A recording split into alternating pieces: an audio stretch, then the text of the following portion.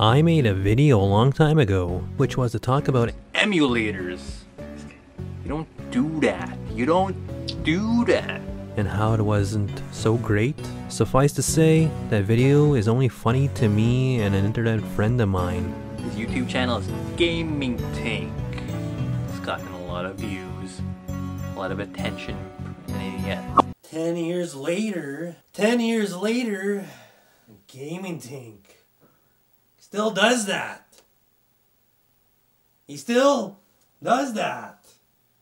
Fast forward 10 years later, things have changed. Emulation has gotten better. It is on phones now, and we got a decent Bluetooth peripheral support for them.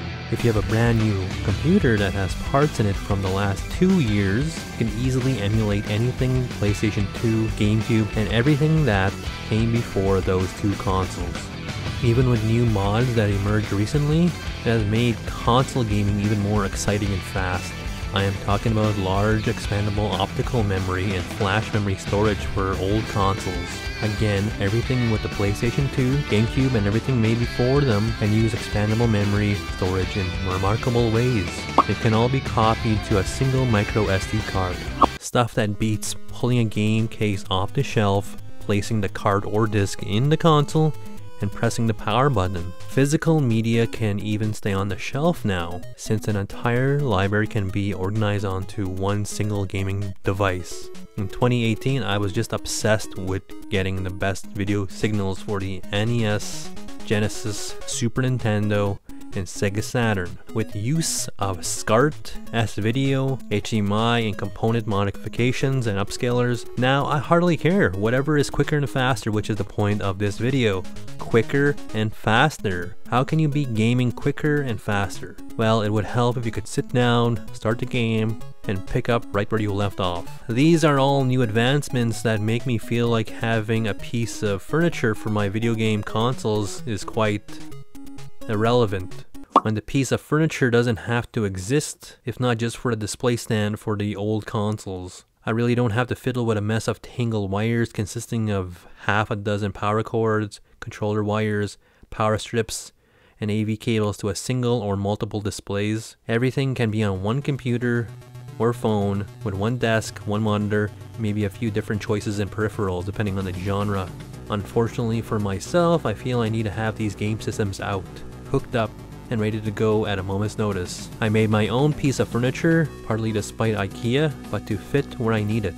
A whole 6 different video game consoles, all ready to go. Don't get me wrong, it's tremendously cool to sit down at a computer with a big monitor, one generic controller, and pick any game from a console to play in moments. But a part of me, I need the old consoles set up in working order and to hold the physical media to simply look at and hold before I put it away or place it in the console. When was the last time you handled a perfectly immaculate jewel case for Dreamcast or PlayStation 1?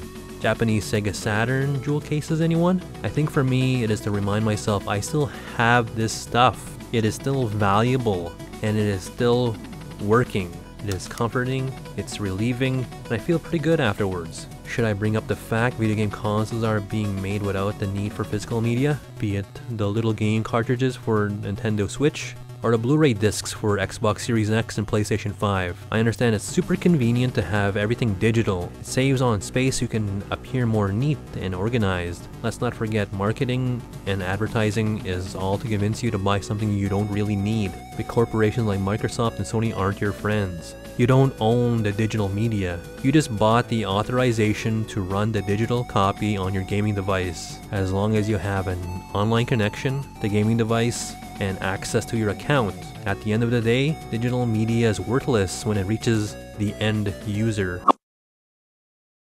But then there's the thing to point out that CD-ROMs, DVD-ROMs, and even cartridges don't last forever. With the contacts on cartridges wearing out or the disc rot, your PlayStation 2 disc can be scratched up by a faulty disc drive one day.